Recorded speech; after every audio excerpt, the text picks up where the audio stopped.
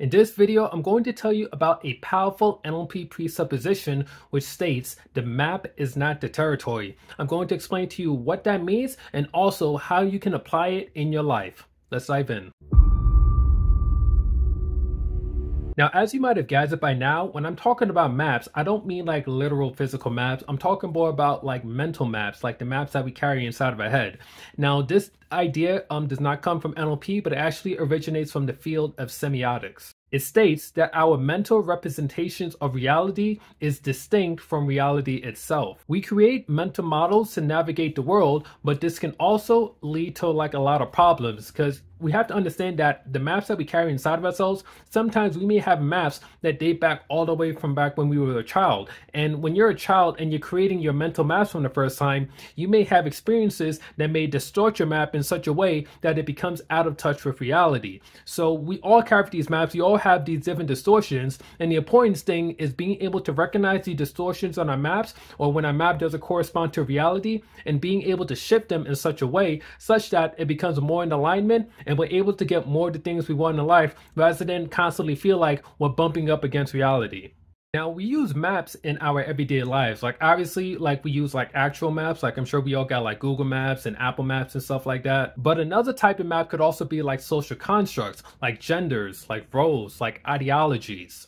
All of these concepts, all of these mental maps that we have influence our perception in obvious and in not so obvious ways. So the thing is, like, maps aren't necessarily a bad thing. They can be very useful and they can be very helpful for us if we use them in the right way. But it's important to understand that when it comes to our mental maps, just like with physical maps, like after a while, they have to get updated. Like imagine, for instance, like we were using maps that existed back from like the 1500s, like today in like 2024. Like that would be absolutely ridiculous. Like it would be completely like unreliable, inaccurate. So just like we can't use maps from back in the day to today, we also have to make sure that our maps are optimized for our current situation, for our current understanding, and being able to make those shifts long into the future. Because things are constantly going to change. We're going to get hit with ideas that's going to change our perception. We may see things differently. Like we're constantly getting an influx of experiences on a day after day basis. And after a while, our maps are going to need to update if we can keep up and stay current with the way that things actually are. The most important thing is to realize that we have to notice that distinction between our mental maps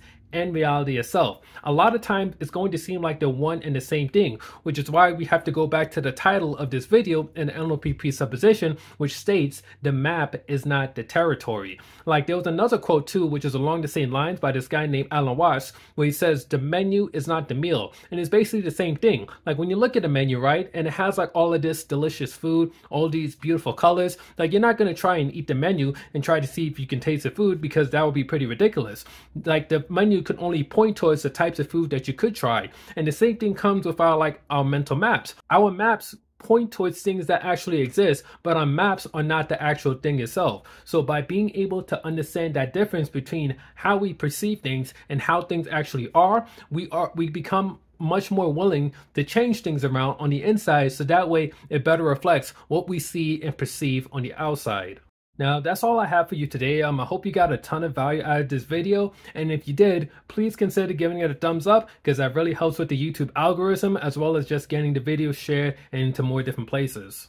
Now, if you'd like to learn more about NLP, or if you find this subject interesting, I highly recommend checking out my best-selling book titled NLP Handbook, The 80-20 of Neuro-Linguistic Programming. The book is available on Amazon as well as wherever you normally get your books. I'll leave a link to that down below. My name is Jacob Laguerre. I'm the founder of PCI Alpha. I look forward to seeing you in the next video. Peace.